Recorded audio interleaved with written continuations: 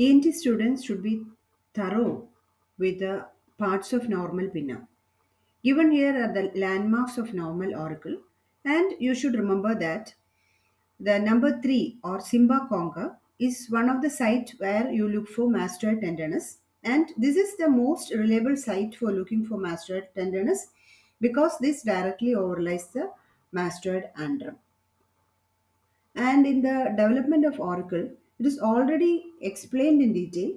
Even then, the pinna develop from first and second branchial arches, and these arches give rise to six nodular mesenchymal condensations, which are called auricular hillocks of His, which later fuse together to form the auricle.